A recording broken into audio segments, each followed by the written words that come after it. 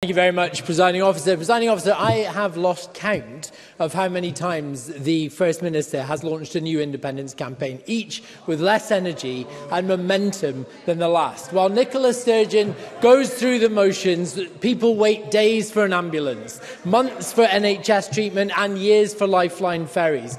Breaking up the United Kingdom simply isn't a priority for those people who are opening their bills with dread or living in pain. My goodness, teachers are on strike tomorrow. Scotland needs new hope, not old division. So why won't this SNP Green government finally focus on what matters instead of this arrogant, tired and divisive charade?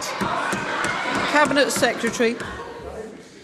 Can I say gently, Presiding Officer, it is neither liberal nor is it democratic to stand in the way of democracy and people being able to make a choice, yes or no. We will differ. We will differ, no doubt, on whether we support independence or not. But surely, I know you don't want to hear this.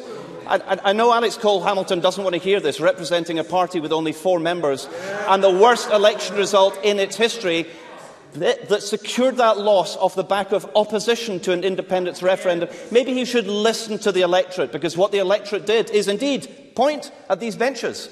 These benches have the majority in this chamber. Benches elected with a manifesto commitment to liberal referendum.